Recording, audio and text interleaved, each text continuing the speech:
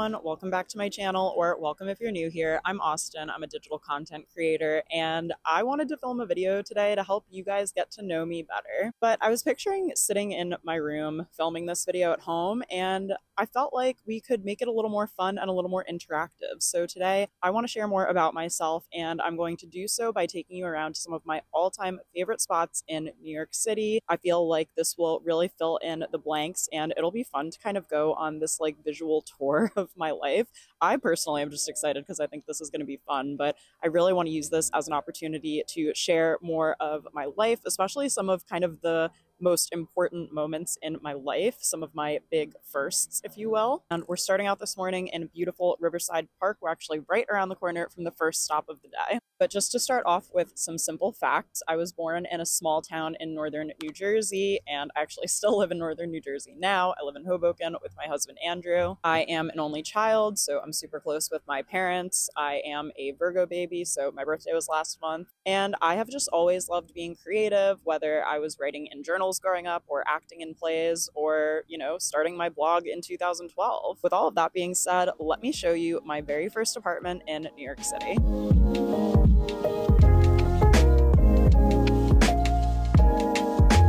Okay, so the very first place I wanted to show you guys was my first apartment in New York City. We are here on 116th Street, and this is actually technically part of the college that I went to. So I graduated from Barnard in 2016. I actually transferred in here when I was a sophomore. So I lived in this building behind me for 3 years, and it was honestly such an incredible experience. I'm just a block from the 1 train. I'm a block from Riverside Park, where we just were. One of my favorite fun facts about this street is they actually shot a lot of scenes in Gossip Girl here from season 4 when Blair went to Columbia, which is right across the street. Barnard is the Women's College of Columbia University. So you may actually recognize some spots from the show, and I'm actually standing right across from the vestibule where Blair and Chuck snuck off to have sex just in the middle of the city. And can I just say, there is not enough privacy there for that to happen.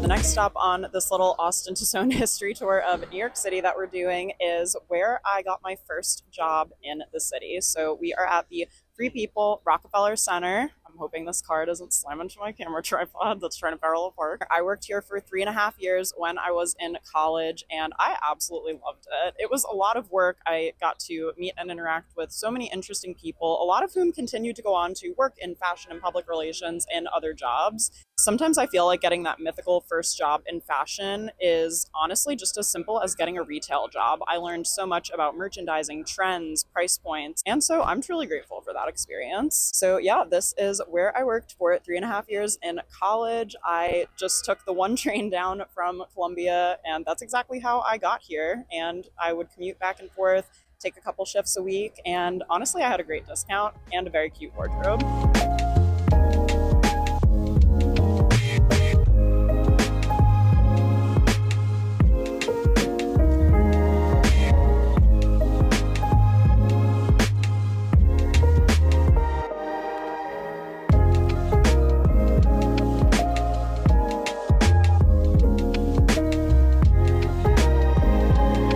Okay, so I can't put my camera down right now just because this is a very busy street, but behind me is a building here on West 36th Street in the Garment District in the city, and this is the building where I had my first ever fashion internship. Now, this is a really good 6 degrees of separation story of how I even got this internship, because I really didn't have any connections to the fashion world when I first moved here. So my friend from high school, her dad was an SAT tutor. One of his students' mothers owns a showroom in New York City and carried this designer that I interned for when I was 18 years old. So the brand that I interned for was called Hunter Bell. I got to work with Hunter herself. She was the designer, and I worked on, what was it, maybe the 4th or 5th floor of this building here on West 36th Street.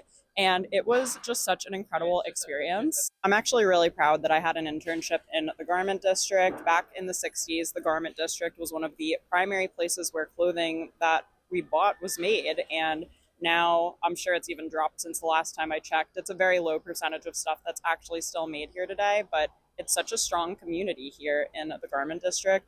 Everyone knows each other. I got to go inside of factories. I got to go purchase trimmings and buttons. I even remember being in charge of posts for the brand's Instagram account. That's how far back in the day this was. I actually have a post on my blog recapping my summer interning here, so I'll also link that down below in case you'd like to read up on it later. Now, if I were being truly authentic, I would go to Hale and Hardy to pick up lunch, but I'm pretty sure they went bankrupt. RIP Hale and Hardy. But I did see a Shake Shack around the corner, so I might pop in there and just grab a quick bite, and then I'll resume the tour.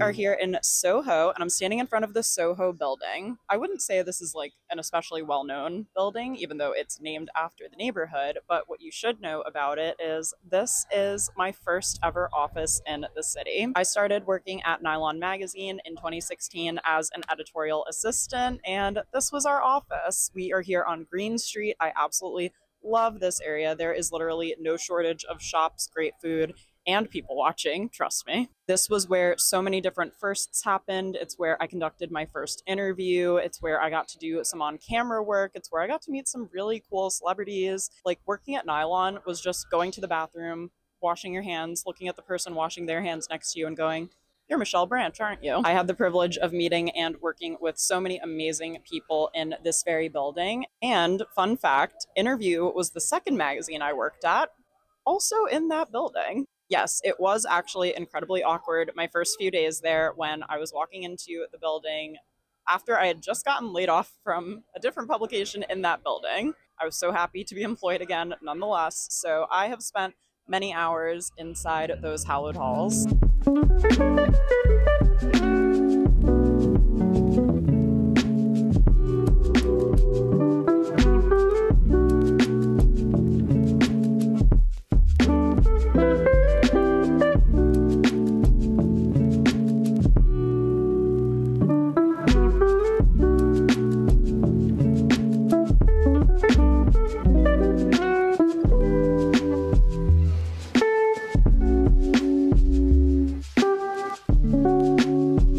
We are now down in the East Village and standing in front of a very important establishment, at least to me. Oh my god, a bee. Oh my god, a bee. Whoa, oh my god, a bee. Did you guys see that giant bee? That was crazy. We are now here in the East Village in front of a very important establishment. It may look like an ordinary dive bar, and in some ways, I guess it is an ordinary dive bar, but this is also the place where I met Andrew. It was all the way back in February 2017. I was out with my friends for a girls' night. He was out for a boys' night, and two groups happened to collide on the dance floor. And we danced to 80s music. I recall Madonna playing and Aha, and we exchanged phone numbers. And a few days later, we went on a date, and I will bring you to our first date spot as well. But yeah, I just cannot believe that right here on the corner of 7th and Avenue A, in the East Village, I was just unsuspecting out with my friends and bumped into my literal husband. So who knew? And I'm so grateful to Niagara for bringing us together. It's too early to go in for a drink. They're not open yet. And honestly, I don't really recommend going there before like 10 p.m., maybe 11. But as I've said, this is a very important stop on the Austen Life Tour because it's where I met my life partner. Oh, so sweet. Also, this place behind me across the street called Yucca Bar, I don't know if they still do it, but they used to have an insane Tuesday happy hour. Really, really great food if you like tapas and you like to go out on Tuesdays.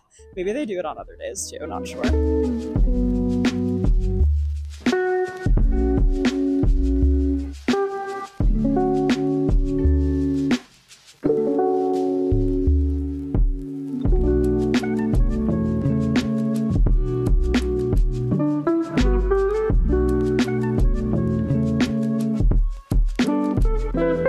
We've got a little bit of traffic, which is to be expected because we're in Midtown, but hopefully my new mic system is working out well. Do you guys like it? Let me know. Anyway, I am here on 2nd Avenue and 51st Street in front of, it's not there anymore, but right behind me is the spot where Andrew and I had our first date. I'll insert a photo from Google Street View from 2017, which is when we went on our very first date. But basically, there was an Italian restaurant behind us here called Pescatore, and yeah, that's where we had our first date just 4 days after we met at Niagara. I'm a little sad this restaurant isn't here anymore, just because obviously, you know, it's very nostalgic, but I do have to say, the Thai place that's there now actually looks really good. So maybe Andrew and I will have to come back here at some point, maybe for, I don't know, our 10-year anniversary or something like that, and get some khao soi. That's my favorite Thai dish. Comment down below and let me know what's your order from a Thai restaurant. I need to know, are we doing pad Thai? Are we doing dumplings? Like, what's the vibe, you know? I'm not over here in Midtown very often, but a lot of memories come flooding back whenever I'm in the area.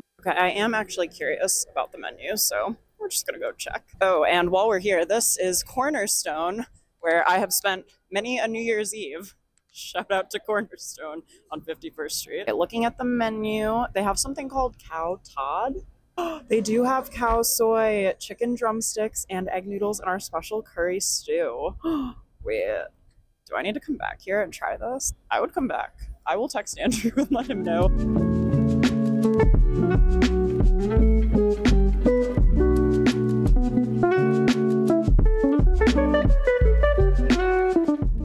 And just like that, I'm back in Hoboken, and I mean, the view from here isn't bad, right? If you've made it this far in the video, drop a Statue of Liberty emoji so we know who the real ones are. I really hope you guys enjoyed today's video. I'm so excited to watch back the footage. I hope the audio has worked out well. If that's the case, I definitely want to do more videos out and about in New York. I think this might be the first video in a really long time that's been shot entirely outside of my apartment, and I have to say, I mean, I'm biased because it's the most beautiful fall day right now, but just getting outside, walking around, I think I've done over 12,000 steps today, and just feeling the energy of the city and getting to revisit so many important spots to me has honestly just really fulfilled me creatively today. And that is one of my goals with my YouTube channel going forward. If you guys have been to any of the spots we visited today, please comment down below and tell me more. Thank you so much for watching. Please don't forget to subscribe to my channel for new videos every week, and I will see you all in the next one. Bye!